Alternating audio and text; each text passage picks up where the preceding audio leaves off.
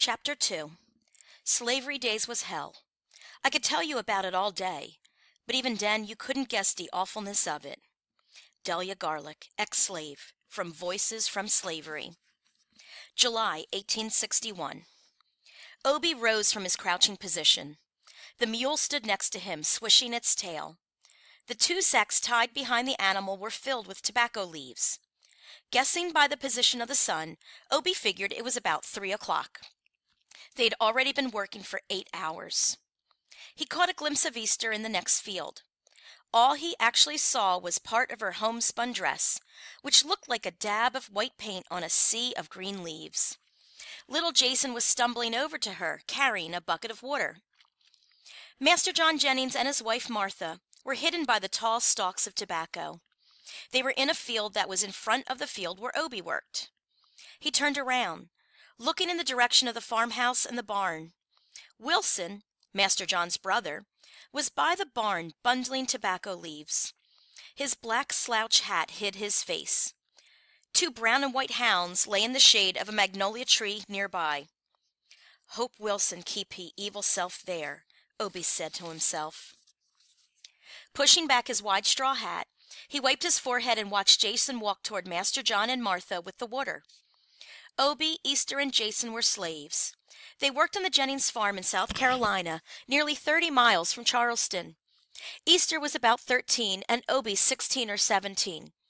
Jason was 7 years old, and the only one who knew his correct age because he was born on the farm. The children were the only slaves that Jennings owned, and were their most valuable property, worth more than the mules and the mare. Wilson was part owner of the farm, too, but up until recently he'd hardly ever been around. He'd left years ago and came back only for rare visits. John Jennings would tell people that his brother was a soldier of fortune. Making money through adventuresome activity, he would say. Wilson had worked on merchant ships and sometimes on slavers. It was Wilson who had brought Obie, Easter, and Jason's mother, now dead, to the farm. He came home permanently when the Civil War began. The children fared better than many other slaves. They ate the same rice, grits, beef, pork, vegetables, and salt fish the family did.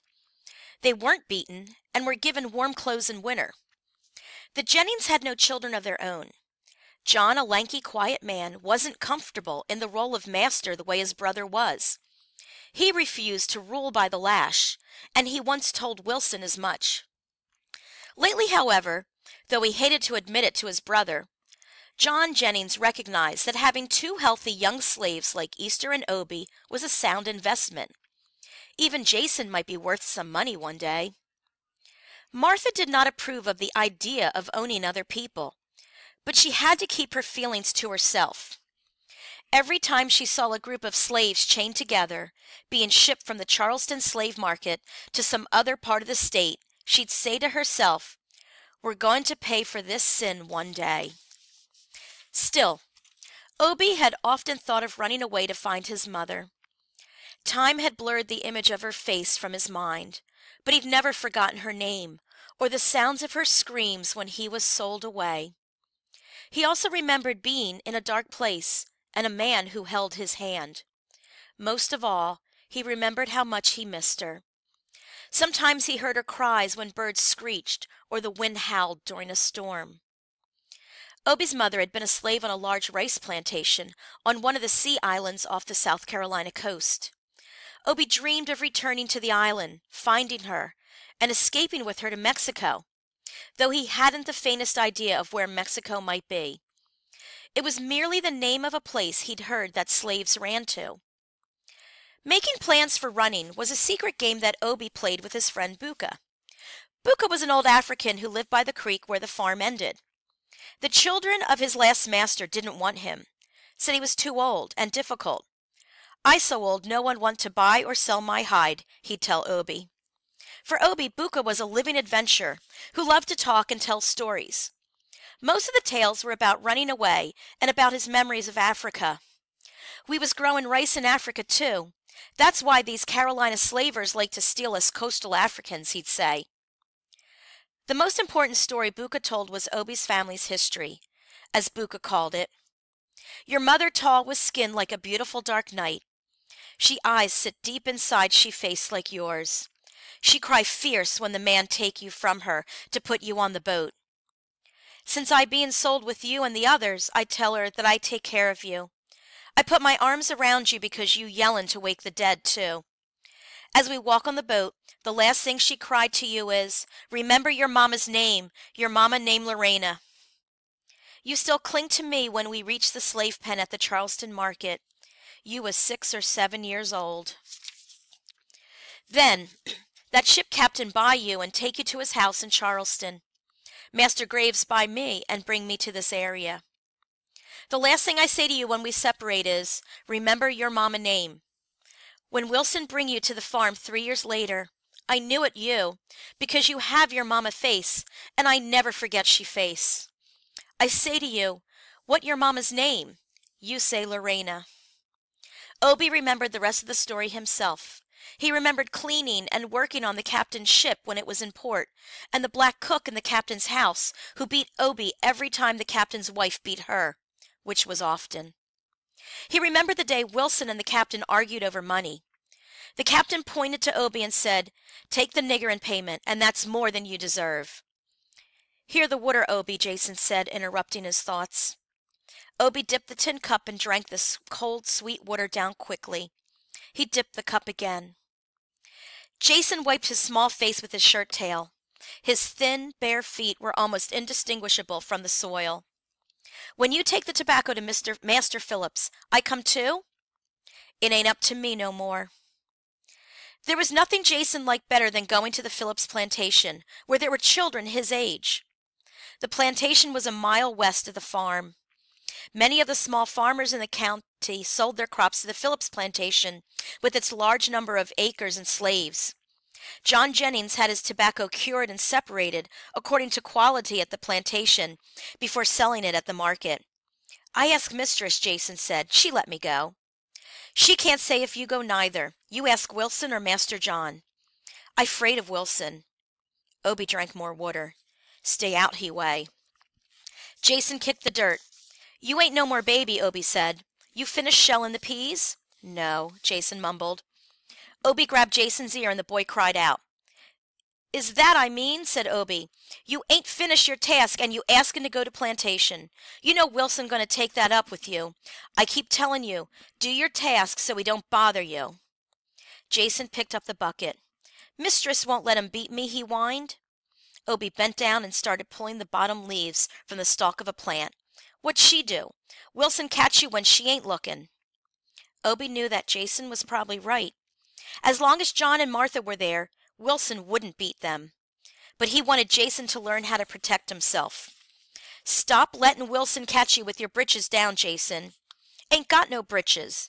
Jason's eyes were teary. His long shirt was made of sacking and stopped at his skinny knees. Obie stifled a laugh. Finish shellin' and go help Easter. I ask Wilson or Master if you can come with me if I go tomorrow mornin'. Jason's little face lit up. You think they be more soldiers there? I don't know. Get on to your task now. Thank you, Obie, Jason sang as he ran, swinging the bucket and tripping over his own feet.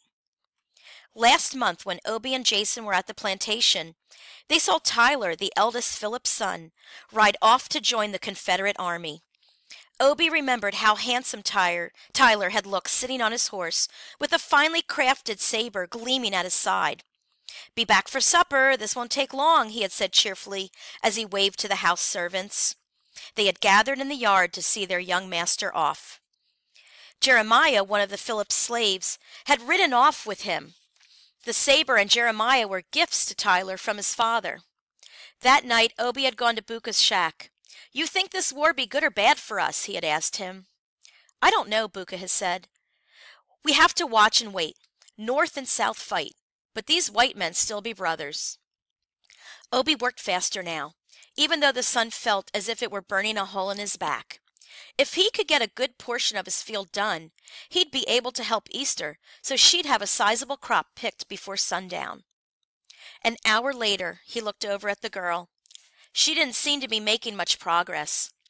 His heart sank when he turned and saw Wilson walking toward the fields, pulling his wide black slouch hat over his eyes. He was of medium height, but thick and muscular. Peace gone now, Obie said to himself and sighed. This all you get done? Wilson said loudly as he approached Obie. We ain't going to be doing this come next month. It be done for then, Obie said quietly as he continued working. I know it'll be done. I'm making sure of that. His face was red and coarse from his days on the sea, and now the Carolina sun. And what's wrong with that gal? He stared in Easter's direction. She's sick or something?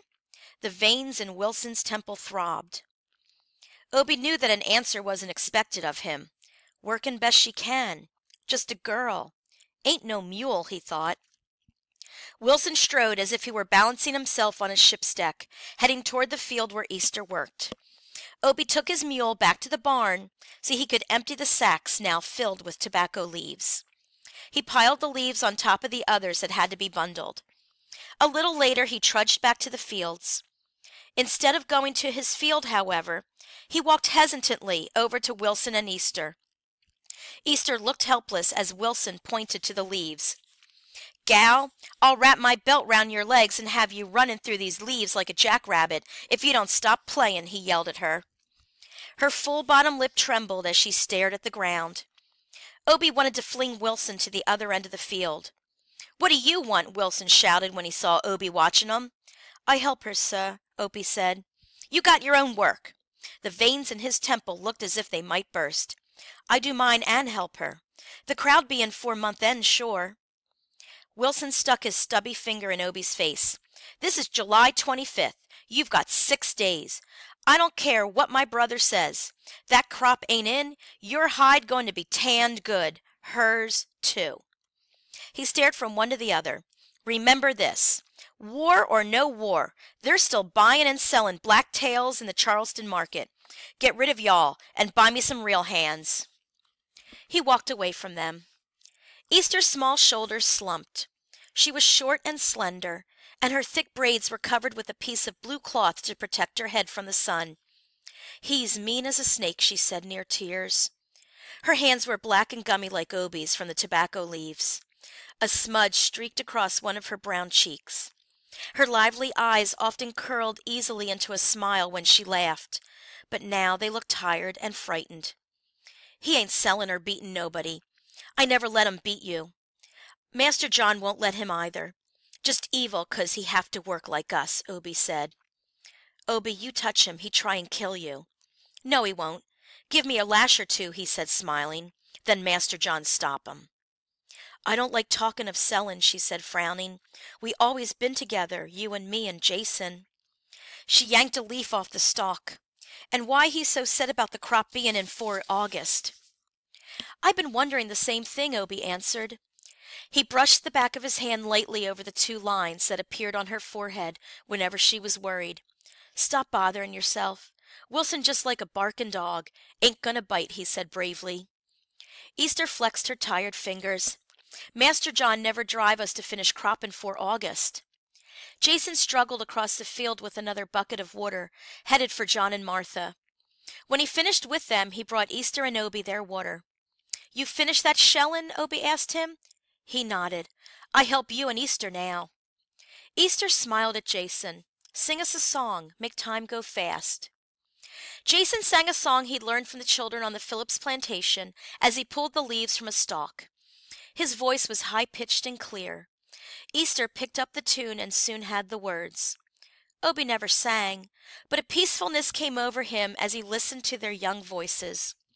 They worked continuously for the next 2 hours until Obie stopped. Go get us some water, he called to Jason, motioning to Easter to come and sit beside him. They watched Jason run to the well in the yard close to the house. Wilson came out of the barn and called Jason to him. Get no water now, Obie muttered in disgust. Jason was walking over to Wilson when Jessie, the overseer from the Phillips plantation, rode into the yard. Wonder what happened, Easter asked. Obie and Easter watched in silence as Jessie climbed off his horse and tied it to a tree. He and Wilson spoke for a minute, then they both walked quickly to the field where John and Martha were still working. Jason raced toward Obie and Easter. Tyler dead, he yelled from the hedges where the field began. Overseer says Yankees kilt him.